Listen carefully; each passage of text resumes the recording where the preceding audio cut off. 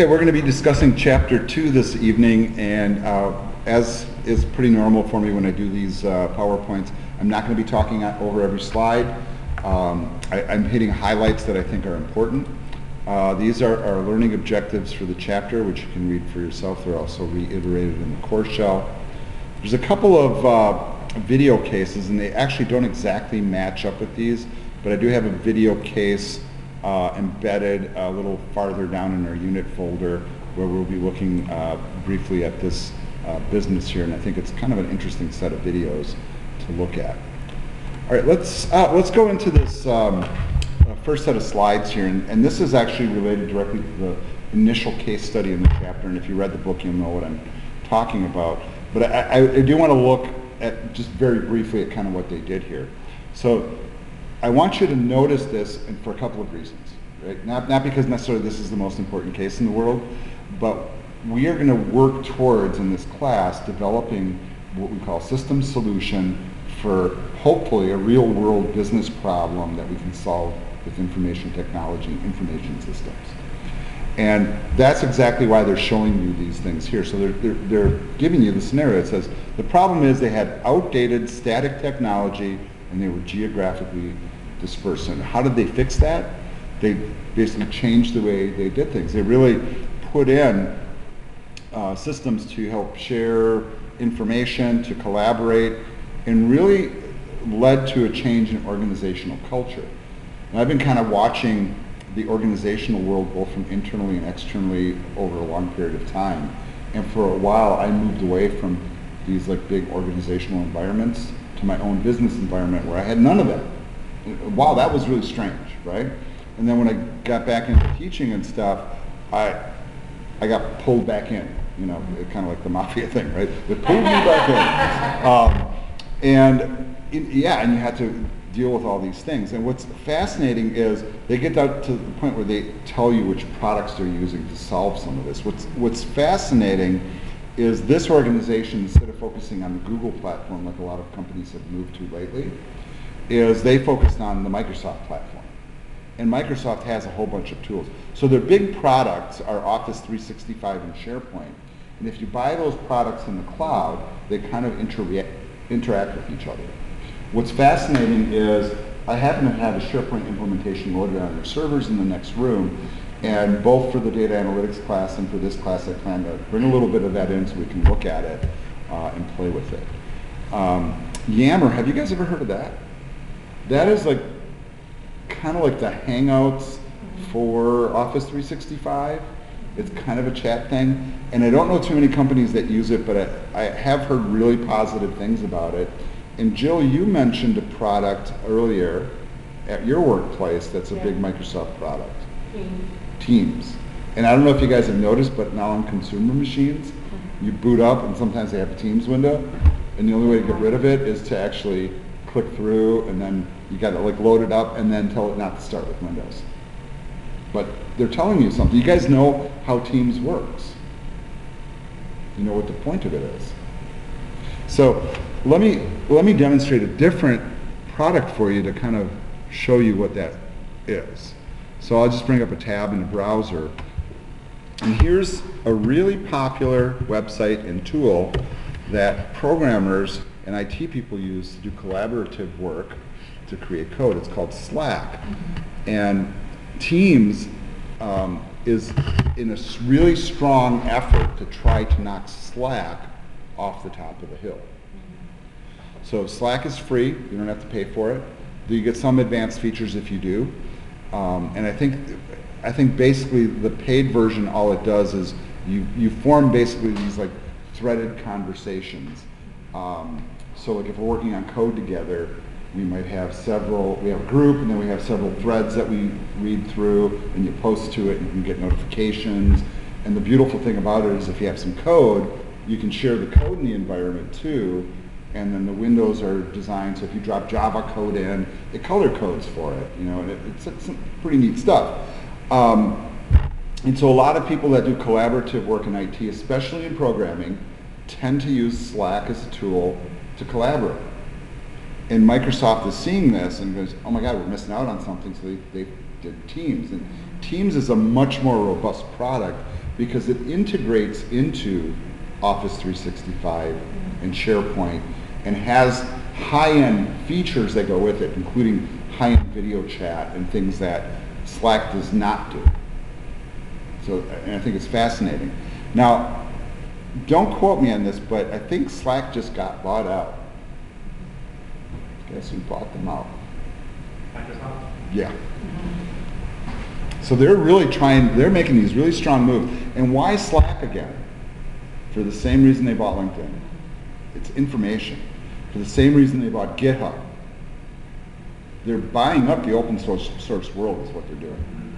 So I think it's a kind of cool and kind of scary all at the same time. And this is really taking a lot of time to load up. You must have like a ton of JavaScript in here or something. But going into the workspace is a little cumbersome. But if you ever take one of my programming classes, sometimes I recommend to students, hey, you can form a Slack group and talk to each other and share information. And one of the things that we've seen at, for example, some of the other technical colleges in our system is they actually provide a paid version of Slack to the students because the instructors love it, because if there's a question that a student has, somebody will post in, let's say, the ASP.NET group, and hey, how do I, and the students answer the questions and the instructors don't have to. The only difference between the paid and the unpaid version is the paid version keeps all the messages. The unpaid version, after 10,000 messages, it starts to delete. And for some, that's not a bad thing. But the other technical colleges told us at a meeting that it got so busy with their Slack sites that they had to buy it because content was deleting too fast. So I find that fascinating.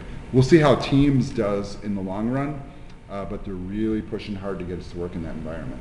So I think the integrated tools that come with it are what are going to push it to the next level. All right, let's move on to the next slide here, and I'm going down to slide number 6, business processes. And the reason I bring this up is you might not think about this when you're working, right?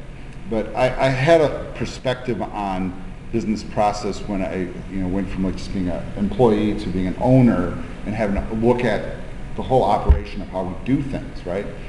And even though I wasn't on an enterprise level, I would have to think about a lot of like how we do things. So like, how are we purchasing things? How are we handling our customers, our sales, our transactions? What's our method for keeping track of inventory or doing our books? Anything that we would do, any business process. And there's always, things that you're doing that can be organized and reviewed, and more importantly, optimized to be better for you, your customers, and everybody. You make more money, you make your customers happier, and it's just being smart, basically.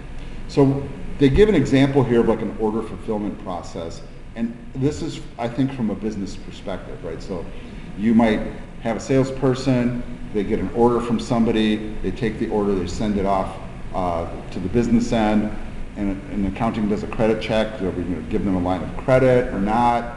And then they send out an invoice, and then whoever does the product, they put it together and they ship it. Okay, so that's a process, and there's kind of a flow to it. And you could very easily see how every single one of these steps has IT and information systems involved, right? In some businesses, that might not be the case, right? So when I took over our family business, my parents wouldn't even take credit cards, right? There's like an ATM across the street. We take cash, and that was the thing. So where do you draw the line, right? We boosted sales by adding credit cards, even though it cost us money to do so, right? But those are the kind of things that we look at. What was the business? It was a Greek import business. We brought in Greek giftwares and food products. We did both wholesale and retail. And then we did like custom assembly of some products for like specialty Greek ceremonies, like weddings and things like that.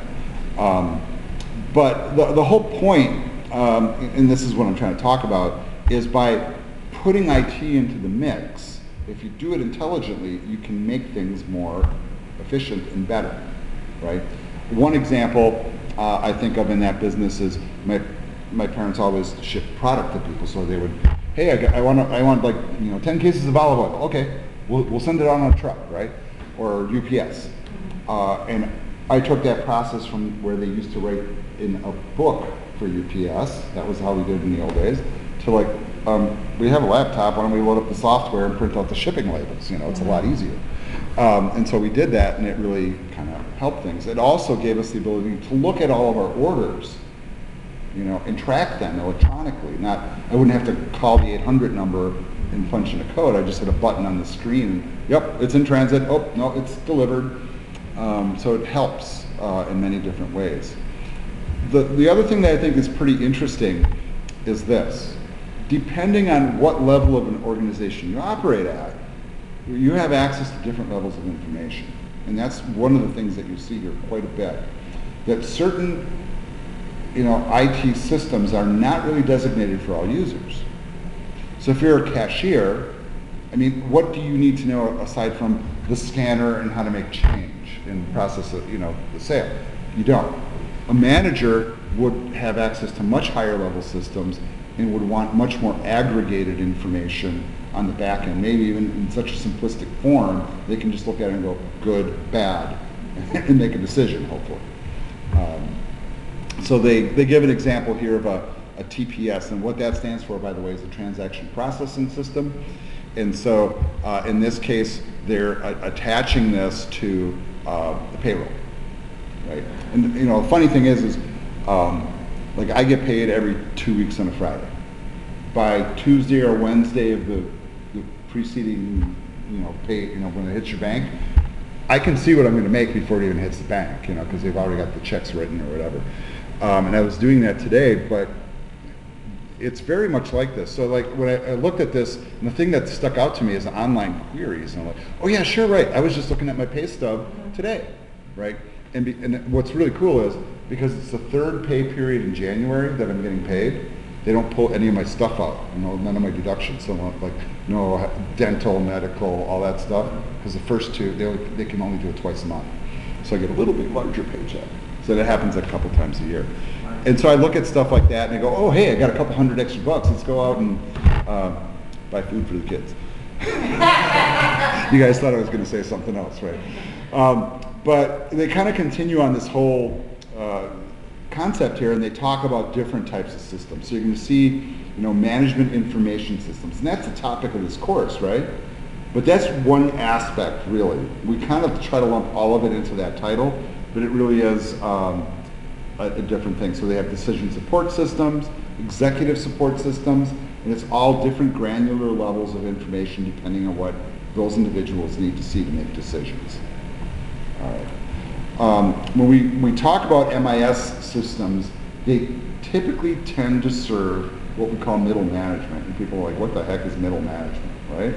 Well, it's not the president and the VPs, and it's not maybe your supervisor on the floor. It's all those other people in between that you don't really know what they do, right? But a lot of those people need information in order to do their jobs. Gateway has a bunch of those people. Most of them are called directors of something or other, or managers. And I think it's kind of interesting because culturally, the people like us who do like the nitty-gritty work of teaching or office work, look at those people like, what do they really do, But they do something, right? There's not really much of a point here when you're looking at the middle management level of it where they're necessarily manipulating the data and doing stuff like that, but they're often just looking at the output of the systems to make decisions, and usually quickly and on the fly. So the people that are putting the systems together and providing the information are in this kind of unique role of delivering it in a way where they can actually kind of steer the ship a little bit. This is kind of weird, right? Because if I present certain information to my boss and say, hey, this is what it says, and he just believes me, he's going to make a decision based upon what I said, but maybe the data really says something else. And I think that's a kind of a fascinating thought. So they give a couple of examples here, so you can do like order processing or whatever. But ultimately, the data gets aggregated and then put into reports, and then the managers look at it and make decisions. and it's kind of almost a frustrating process in a sense, because when you're looking at data from a really high level, sometimes you don't appreciate how it got there, and the critical aspect of analyzing it is sometimes lost. Because if I was to look at, let's say, performance reports for our programs here at Gateway, there's very detailed, granular information, like how many graduates we have, how many are satisfied, how many got jobs, what their pay rate is. We get all that data, right? But it fluctuates. And then you're like, why did it fluctuate? Is it because of something we did? Is it the marketplace? Is it, the people they just happened to ask? Did you catch them on a bad day? You can't always get data from everybody, so that's another example. So they kind of give all these like high-level examples. So like a manager might see something like this, right? Say, okay, so with the carpet cleaners, these were our sales, these were our actual sales, these were our targets. Anything above 1 is good, anything below is not. Better fire the guy up in the Northeast, or better light a fire under, whatever, and get him motivated, or whatever the case may be. But little do you realize, maybe their factory caught on fire. Maybe that's why sales are down. Maybe they didn't do anything wrong. So sometimes the high-level data can be kind of interesting. They have these other systems called decision support systems, which I think are fascinating. And I mean, you guys can read up on this as well. But often what these are pulling in is not just internal data, but sometimes external data as well. And so like market forces. So for example, they take a look at this thing here. So they look at, all right, what are our fuel consumption, and what does it cost to ship something or whatever. But sometimes this stuff is not controlled by you, right? So we went to Starbucks today and got our coffee, and we always get the same thing. And normally it's $11.56 for the 2 coffees. Outrageous, I know. But today it was $11.99. We're like, what, the price of like milk go up? You know what I mean? And it's like, well, Starbucks will do that. And so I'm curious, the next time I go to a different Starbucks, so there's an external force there that we have no control over, but that information is still important, because maybe next time I won't get the, the foo-foo latte, caramel, whatever, I'll just get coffee black, thank you, which I often do anyhow, so. All right, so they have executive support systems, and the higher up the chain that you're going, the more aggregated the information becomes, is my general rule of thumb. All right, skipping down a little bit. All right. Here's where we kind of get a little bit more into the high-level system. So when we talk about the enterprise, we are not talking about, the mom and pop shop on the street like what I was running, right? We are talking organizations that typically have a minimum of several hundred employees, if not thousands, right? Gateway is a great example. A Gateway I would call an enterprise. We have a complex network. We have lots of people doing lots of different roles, running lots of different systems, working with lots of different information.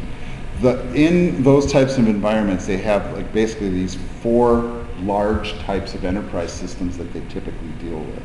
So one is called enterprise systems. Okay, so that's pretty vague, right? But that typically will encompass things like ERP systems. So an ERP system might be very holistic to an organization. Here at Gateway, we have a couple.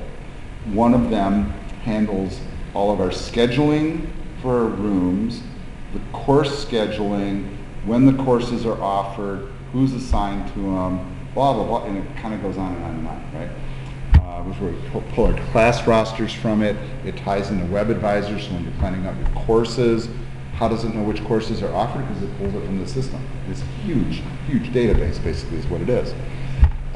If you worked in an organization where you had supply chains, so manufacturing or production or sales or something like that, that's a big area. In fact, we just launched a new degree this fall, last fall, that specifically is tailored toward supply chain management. We'll talk about this a little more.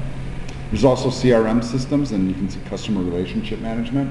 So if you're into sales, very often you have systems like this that kind of aggregate all your sales information. Then there's knowledge management systems, which basically aggregate all the information that you've gathered for easy retrieval. So why is it, that let's say you can put in a support ticket or talk to a chat bot and get a response to a question because it's in that database. So you gather up information, you aggregate it, and you store it, and that's knowledge management. They kind of have this little graphic here too that shows how they kind of interrelate and where they sit relative to different disciplines. I'm not too worried about that, I suppose. But when you start to break these down into what each one of these do, and you can read it from the chapter yourself, I think it's kind of interesting. But this is a much higher level thing. And what I like about this is a big enterprise system can actually also have plugins, and this is the fascinating part of it, that allow you to perform all the other major systems too. So, for example, an enterprise system might encompass a piece of software like SAP. Have you guys ever heard of that? All right. And that's because you're in that sort of environment, Jill, where you're working, and that's like a big enterprise system. But the enterprise system, like SAP, has plugins for HR, sales, inventory, knowledge management, all the stuff that this does. You can buy plugins and add it to that one system, and it does the whole thing. Like, wow. And it's on one database. Very interesting. It tends to manage a lot of like the day-to-day type of stuff that are operational things. And then we go to supply chain management. This is really more about the nitty-gritty of moving stuff around. Now, the reason we added this degree here at Gateway was because we had Foxconn, right? Point to the thing on the wall here, saying that, hey, we need people that know how to do supply chain management. And it's like, well, we teach a little bit of that. No, we need people that are specialized in it. Because Foxconn, in order to manufacture something efficiently, you know, let's say they want to build a TV set, and you're getting into creative parts, right? They don't just want the creative parts. They want the creative parts so that it's all ready for their robots to pick it up and put it in the production line without having to futz with it. They don't want somebody to have to take it out of the box and unpack it and then straighten it out and put it on a thing and then put it on a platform and then send it down the line and then have the robot do it. That's a lot of wasted time. So if I can get my supplier to provide the product in just the way my robots need it, hey, we're going to do some business, right? So it's simple little things like that. CRM systems, of course, are kind of geared towards these activities, sales and marketing and dealing with customers. Sometimes some of the chatbot systems that you even interact with directly tie to the CRM systems and report back. Or another CRM activity very common in IT is ticketing systems for problems, right? Those all tie back as well. Knowledge management, really it's exactly what it sounds like. It's kind of like aggregating what you know and putting it in one spot so you can retrieve it. It's kind of interesting that this kind of became a thing because when you think about it, in a lot of companies, you would often get these individuals who become gurus. This person knows everything about this company and they've been here for 50 years and no wonder, you know, when that person dies and all the knowledge is lost. Well, why don't you write it down? And so this is kind of like the electronic equivalent of that. So you gather up all this knowledge and information, so what do you do with it? You should store it and you should put it in a system where it can be retrieved dynamically, electronically, and maybe everybody can have access to it. I mean, how silly is it that like you guys get like a student handbook and it gets only printed on paper and then you lose it? And it's like, well, look at the policy in your student handbook. Well, I don't have one. Well, let's put it online. Okay, simple solution. But that's a primitive form or example of that. Why not, right? Shouldn't be a mystery. We look also at different ways to communicate with both our internal and external customers. And like here at Gateway, when I go to the Gateway website and log in, like you guys do it too, actually now that I think about it, you log into My Gateway. And the moment you're in My Gateway, you have access to stuff that you can't otherwise access if you're not logged in. And employees often have that too. Those are called intranets.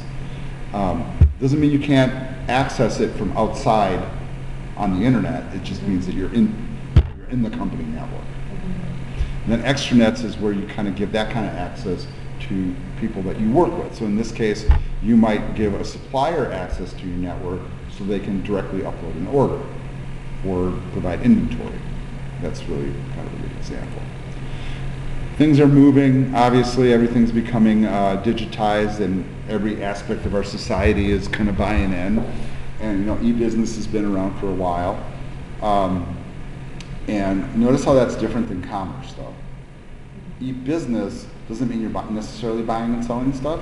It's just you're interacting electronically instead of maybe the old-fashioned way, pencil and paper or phone call. But the government's in the game too, right? So, you know, of course, I get paid Friday the 31st. What happens on the 31st, Jill?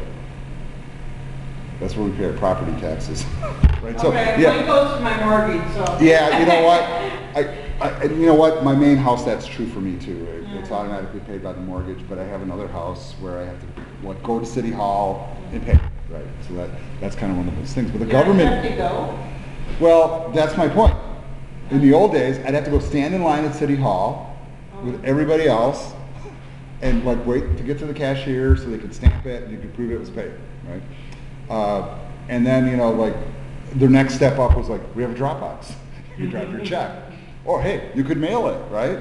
But now they actually have a system online that we can go to and pay it. And I'm very excited for it. But the reason they did not do that for a long time is this. They won't take credit cards. Why? Because they lose like 3 to 4 to 5%. That's too much money when they're trying to run the whole city off of it and they're already short on dollars. And so they have other mechanisms. So now they have like direct bank transfers where the fees are really small and it makes interest for them to do it. The other interesting aspect of that is all this collaboration stuff that we were just talking about. Whether you realize it or not, anything you do out in the world, you're interacting with people, right? And you have to work with people in organizations like this to do work. And society is definitely changing, and this is kind of like one of the grand topics of the chapter here, is this what we call the social networking infiltrating the professional world. Like the one example that I think we talked about a little bit is LinkedIn, and I'm hoping that all of you, at least by the time you finish school and you're ready to go out to work, is you have yourself a LinkedIn profile. And I had kind of a funny conversation with my son about this, where he said to me, Dad, I have a LinkedIn profile, I haven't gotten any jobs yet. But hold on a second, you think that because you put a profile out there, you're gonna get a job? You really think that's how it works? And I'm like, you have to connect to people. You should connect to your teachers, your friends, anybody that you've had interactions with, and then put like some information out there about yourself, what your skills are, and then maybe you'll find a job, maybe, right? But that's one of those networks that kind of fits into that category. The weird thing about the collaborative aspect of using technology in a professional environment is I was kind of floored when I came here to Gateway because they were so collaborative when I got here. This is like 6 years ago, right? They were steeped in it. And I came from other institutions where I was teaching where they totally were not. You were lucky to get an email from somebody in your organization. You know, you have a meeting once in a while. But here at Gateway, it's like, man, the conversations are flying constantly. Email chains, hangouts, whatever. And I have like fond recollections of like my first video chats. It's like, hey, we're having a meeting. I'm like, all right, I'll meet you in Kenosha. Oh, you don't have to drive down. You can just hop on at home. Just, like, oh, cool. I'm like, hey, this works for me. So I can just sit there in my pajamas and do my thing and be a productive employee. And in fact, you know, I'm on campus a lot now because of my chair duties, but the truth is, much of my teaching is online, right? I can do it just as effectively from home. Now, whether or not you can work from home is a whole separate thing, right? So a lot of people have I want a job where I can work from home. And then they start to do it and like, oh my God, I can't work from home because the dog's barking, the kids are asking for something, you know, somebody's knocking on the door, you know, the toilet broke or whatever, and your mind's not at it. And I will tell you that I'm kind of on the fence with that. So sometimes I can work from home just fine, but it tends to be when everybody else is away. You know, so that's kind of I think an interesting aspect of it as well. All right, so let's talk about the kind of tools that we use to collaborate. So we've talked about a couple. So email and instant messaging, I think those are the most prevalent, clearly, right? Gateway is a very heavily email-driven organization. I think I probably spend an average of an hour or two each day plowing through emails, sometimes more. And then, like I had yesterday, I had one of these situations where we have a situation going on and people are angry and there's all these meetings and things are flying, and I just stood back and let the fireworks fly And then when it was all kind of settled, I'm like, okay, well, here's kind of what the lay of the land is, folks. You guys are letting all your emotions out there to the point where my boss is saying, was he drunk when he wrote this? And I kid you not, right? That was one of the comments my boss said. And then he also thanked me for just sitting back and watching and then stepping in and just kind of speaking the truth about it. And it's really a hard thing to do when emotions fly. And you would hope in a professional environment that's not the case. But you gotta be really careful with email, folks. If you don't take the time to really look at what you're typing, you're doing yourself and your coworkers a disservice. Because so many people treat emails like text messages. Wrong.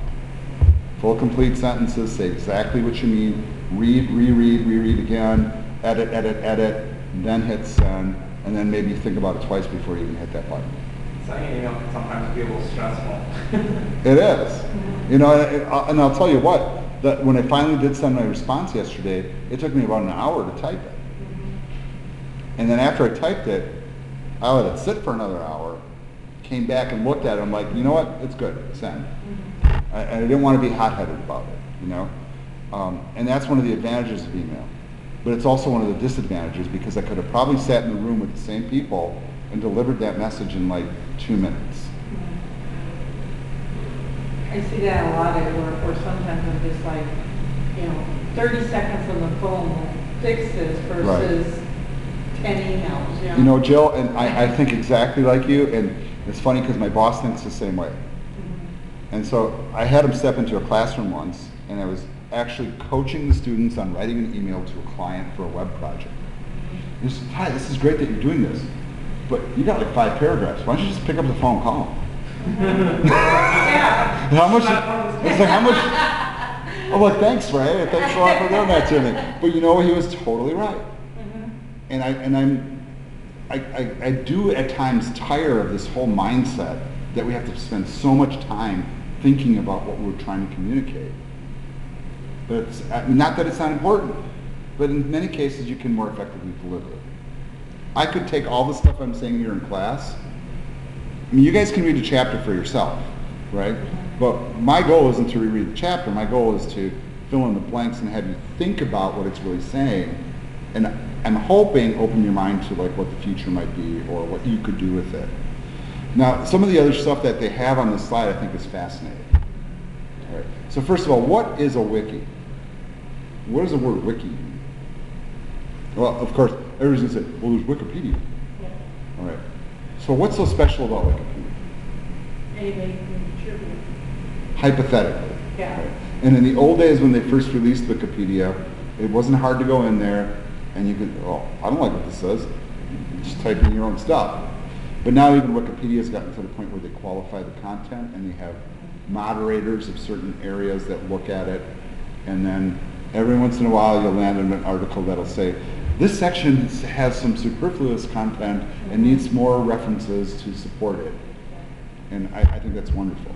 But yeah, what wiki is to do things, the word technically, and I think we could Google this. And you know what, maybe I shouldn't even speak it. Let's just see what Google says. What is a wiki? Right.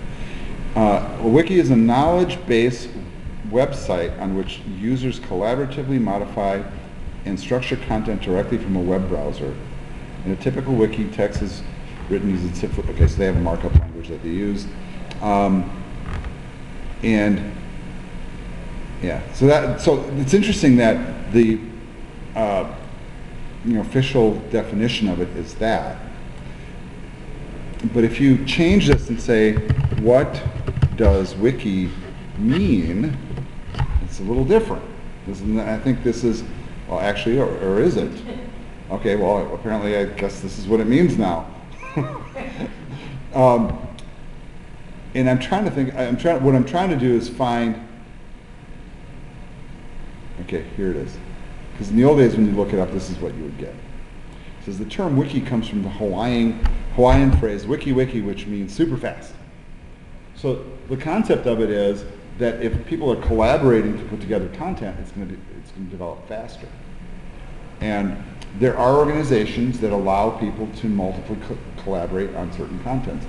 And this is where I think the line blurs. So when we think of wikis, we think of a formalized internet structure like Wikipedia. And actually you can start websites that do the same thing. Even Blackboard's got a wiki tool built into it. And every once in a while I kind of pull it out with students. But in terms of how we work internally as an organization, when we have meetings, sometimes we're remote, and we're all looking at the same spreadsheet, or we're all looking at the same document, and we're collaboratively editing it at the same time. And to me, that's still a wiki, right? And that happens a lot in our organizations. So we don't have to share screens even. We can just be on the phone. Are you in the spreadsheet? Yes, I am. We just edit the same thing. We get a lot of work done that way. And when you are working with people, and I feel really fortunate because, of course, all us IT people are totally in tune to this, right? We'll sit there, it's like, okay, I'll work on this part, you work on that part, well, I'll work on this part, and we're done. You know, we just plow through it because everybody's razor sharp with the tools. And if you get to work with people like that, man, it is really satisfying, and it really shows the power of it. Because a document that might have taken myself hours to complete, we just completed in 15 minutes because I had 10 people working on it at the same time. And it's probably better. So that's kind of the power of it. The other interesting thing is this one, virtual worlds. What the hell do they mean by that? And Jack, you were talking about playing Civilization. Now that's not quite a virtual world, right? But there are, like, at least from the social media standpoint, there's environments, and I'm just going to name one off the top of my head, like Second Life, right? You guys ever hear that one? Like I've known people that have like found their spouse on Second Life. I'm like, wow, that's pretty weird, right? Now, I'm not sure how I've seen that happen in a workplace like this, but I wonder, will we get to that point where we have kind of like a pseudo-existent world that we actually do work in? Like Matrix. Yeah. Software businesses. Yeah. Right? I'm really curious about that one, you know, and when you think of virtual worlds, you can extend it to like environments like Minecraft, which is a game, right? And what do people do inside of Minecraft? Well, they build stuff and the zombies attack things and whatever. But people also interact. Now, I'm not seeing where work gets done there yet, but we'll see in the future. We'll see in the future. And then you look at these tools here. And I know I'm spending a lot of time on this slide, but it is with intent. And so, so virtual meeting systems, so telepresence. So anything where you do video conferencing. A lot of our classrooms here, this isn't one of them, where we have televideo systems. And a lot of those systems don't work over IP networks, they actually go over phone networks, a little bit different. Yeah, we work with cloud services, so like doing Google Docs or whatever. But then we move on to these tools.